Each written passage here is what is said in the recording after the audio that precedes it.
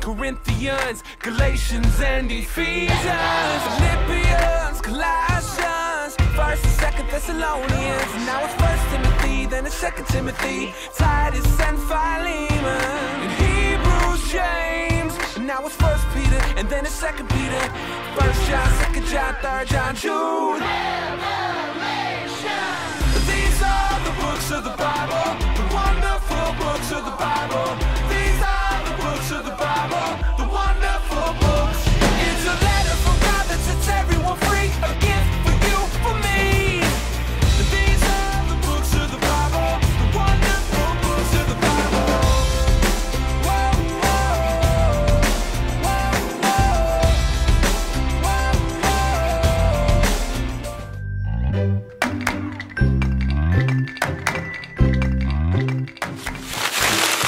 It's time for our Bible story.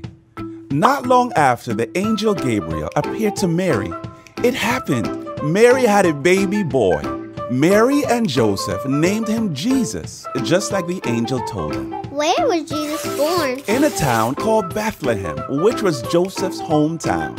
But after Jesus was born, Mary, Joseph, and baby Jesus traveled to Jerusalem. How come? It was a tradition kept by God's people to take a newborn baby to the temple. Why did they have to go to the temple? They went to the temple so that they could receive prayer and blessings.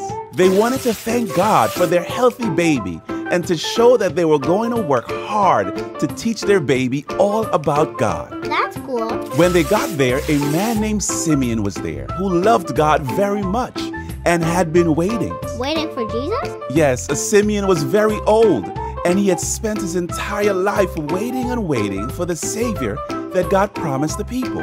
God had promised Simeon that he would see the Savior in his lifetime, and Simeon never gave up on that promise. He just waited and waited. That's a lot of waiting. But all of that paid off because Simeon was at the temple the exact time Jesus was brought to the temple by his parents, Mary and Joseph. Oh my, that's exciting. It sure is. The moment Simeon saw Jesus, he knew that this was the Savior of the world. Simeon took baby Jesus in his arms and praised God. He said, "God, you are king over all. This is what you had promised.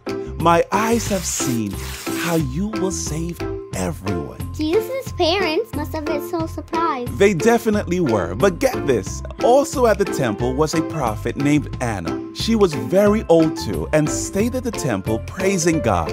She was also waiting for the Savior. Did she get to see Jesus? She did. She gave thanks to God. She told everyone there about Jesus and how God had kept a promise to the people. Even though Jesus was a baby in our story, Jesus grew up and became strong and wise. He loved everyone and treated everyone with kindness. He told people about God and that in order to know God, they needed to believe in Jesus. Jesus would show them how their sins would be forgiven. And that was exactly the Savior everyone needed, and a Savior worth waiting for.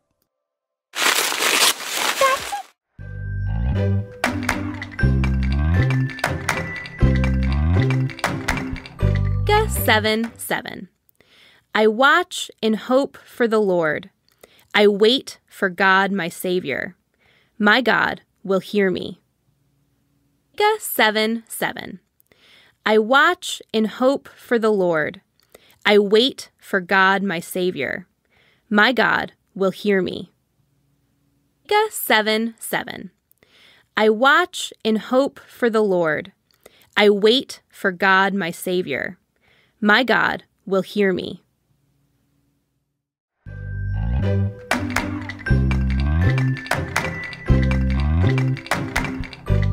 Hey there, Chicken Nuggets. It's me, Carl. Welcome to Grow TV. Welcome to Grow TV. hosted by Carl, where we have fun with our friends, talk about Jesus, and go over everything the Bible has to offer. Now once again, welcome to Grow TV!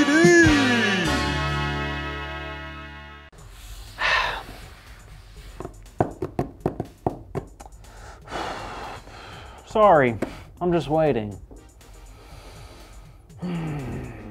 Oh, come on! Why won't it just happen already? Sorry, kids. I guess I'm just a little bothered today because, well, I'm just waiting for my moment. You know, that big, luxurious moment that happens to everyone before they become famous and successful. I'm just waiting for my moment, you know? It's just taking forever. I wish there was a way to speed up all this waiting, you know? Make it go by faster. But what makes time go by faster? Well, there's that one phrase that says time flies when you're having fun. So that means the more fun I have, the less time I will have to wait. All right, so I have to have fun. Okay, so what is fun? What about a game? Let's see what we got. Aha! We're gonna play one of my favorite games. Jenga. Jenga!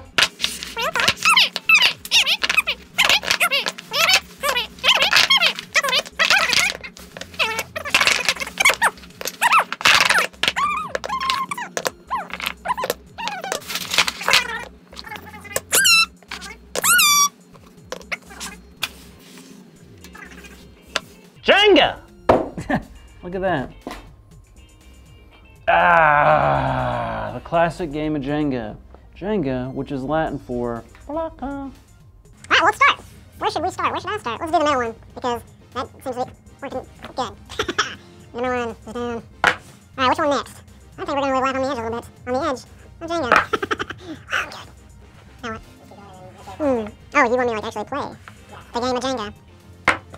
Let's do this one. Let's do. How about that one? Oh, Andy looks like he's getting a little scared about it. How about that one? Oh, well, how about that one? Let's see. What about? I don't know. This one. What about? This one. What about? Oh boy. Oh boy. I forgot I get to restack them on top. Do you think I could get rid of this one? All right. We're gonna live life on the edge a little bit. You see this one? That's just one holding up this whole stack. And I have the confidence I can pull it out.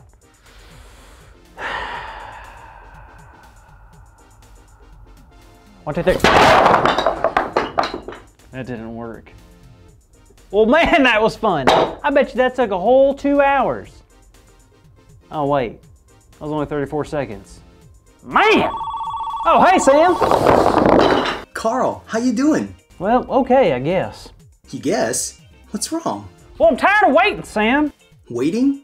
Waiting for what? For my moment. It's taking forever. Alright, I guess I'm lost. What moment? Okay, there comes a moment in every person's life where they have that moment. Something that changes them from someone normal to someone super important and successful. Interesting. I guess I didn't realize that. Yeah, well now I'm left here waiting for it to happen, and I just don't know when it ever will. Well, waiting can be hard. I get that. I know a story of a couple of people who also had to wait for something a long time. Really? Who? Their names are Simeon and Anna. They lived in the time when Jesus was born. Oh, so a long time ago. Yeah, well, Simeon was a man who loved God with all of his heart and devoted his whole life to God. Sounds like a good guy. Simeon received a promise from God that he would see the Savior with his own eyes before he died. Wow, what a promise. I can imagine Simeon liked that news. But he waited a long time. He became very old, and it still hadn't happened yet. And there was another person, and her name was Anna. She was a prophet, and she was also very old. Oh, I see what you're saying. So I have to wait until I'm very old before my moment happens. That doesn't sound fun. Just hang on, Carl. Anna also loved God and worshiped God all the time. So much that she almost never left the temple. Was she waiting for Jesus too? Yes, she studied God's word with all her heart. and in the scriptures there were promises of the Savior coming. She believed with all her heart that the Savior was on the way. So did they get to meet Jesus? Yup, and it just so happens that it was tradition for the parents to take their babies to the temple. Why? Was there a daycare there or something? No. They went to dedicate their children to God. They asked for prayers of blessing so that their family can grow in ways that would please God. How cool! So Mary and Joseph did the same thing. They took baby Jesus to the temple. And Simeon and Anna were there? Yup. They both got to meet Jesus. They praised God and thanked God for finally sending the long-awaited Savior.